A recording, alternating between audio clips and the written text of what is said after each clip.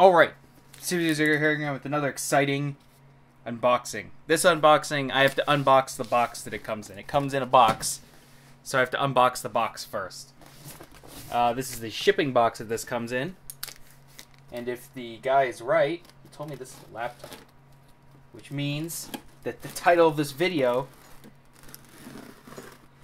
is only a mystery to me. Because you guys already know the title of this video. Because you're looking at it right now. Alright, let's get this out of here. Put my knife down so I don't hurt anybody. You know, it's only me in the room, so I don't hurt myself, really. Yeah. Alrighty. What did we buy? We bought... Ugh, you can't even see it. This is a laptop, definitely. We bought an Acer V15 Nitro Black Edition.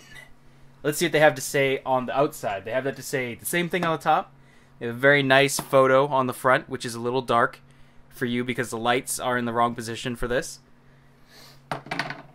On the side, it says that there's an Intel processor, which is good because AMD processor is not what I want.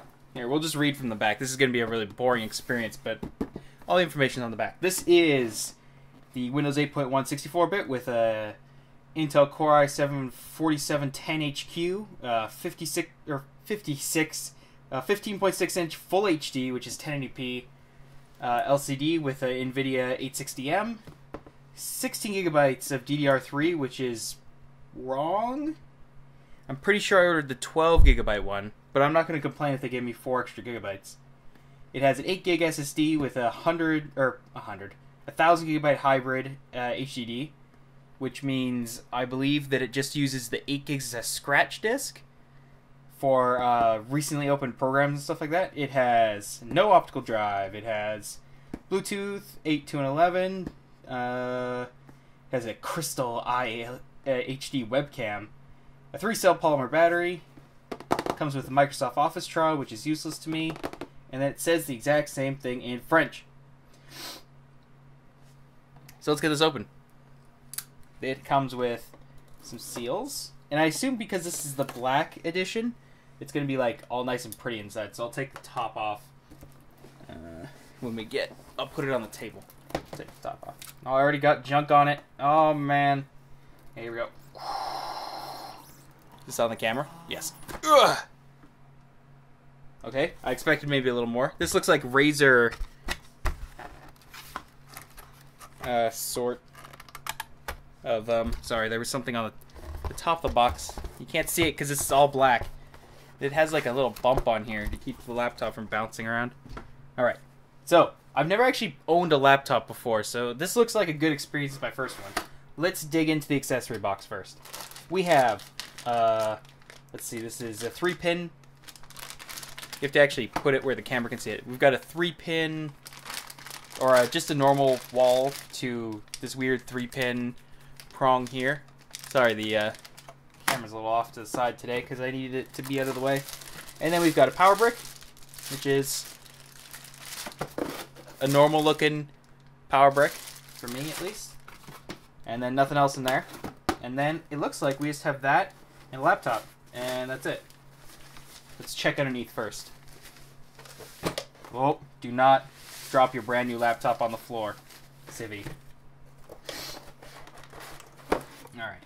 So we have a book that tells us how to use Windows. That's great. Thanks. It tells me how to turn it on in Spanish? Okay. And then it has build your own cloud. And a book. Do we have any discs? Well, I guess this is discless, so no discs. Put that back in there, and then let's look at the laptop itself, which keeps thinking it needs to slide out of this case. Here we go. Whoosh. Oh, this kind of feels nice. Ooh, that is pretty nice. Look at that. Boom!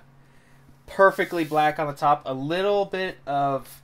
You probably won't be able to see it, but there's a little bit of lines going down the front, and it's cold because it just came out of the thing. It has a tasteful Acer logo, which I might try and remove, and then Aspire Nitro V on the back, gold or silver there. which is actually like it's like a dark black sort of variety, which makes it less ugly. We open it up, and we got this keyboard cover, which we don't want. It says Black Edition on the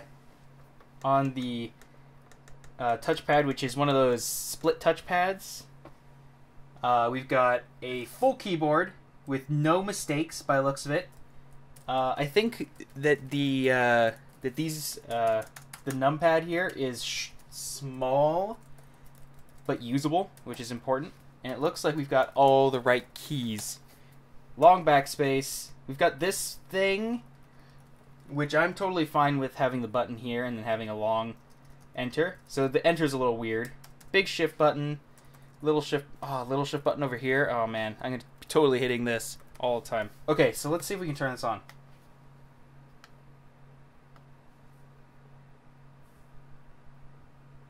The cold might have drained the battery.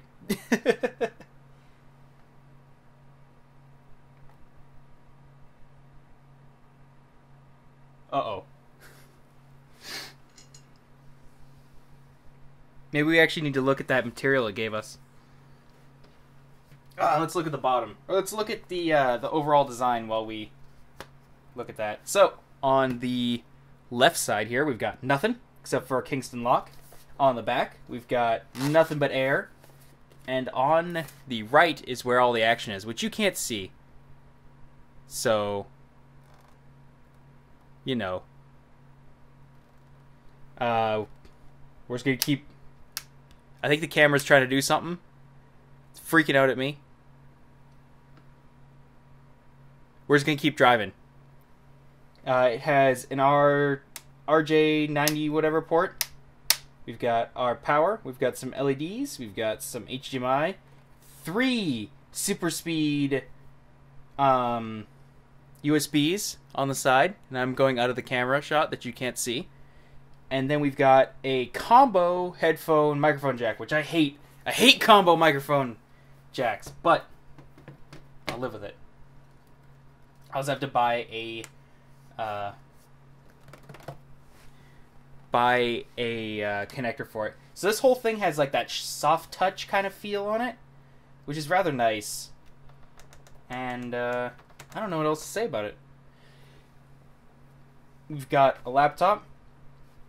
It's old for right now, but hopefully it's still good. 0 signing out.